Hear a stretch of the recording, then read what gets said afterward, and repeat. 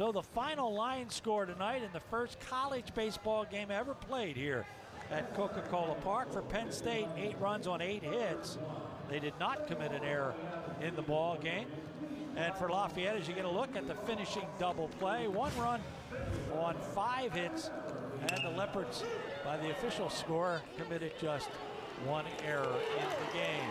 6-4-3 will end it here at Coca-Cola Park on a good night for college baseball. My thanks to John Leone, Rick Eo, the RCN television team, bringing you the ball game on the Lafayette Sports Network. John, I'll give you one go Pirates and we'll get out of here. Go Pirates, but bigger than that tomorrow night. Yeah, the draft. Oh, yeah, that's our Super Bowl. All right. He wants a Cleveland quarterback tomorrow night. That's it from Coca-Cola Park. Thanks for watching. I'm Gary Laubach. Good night, everybody.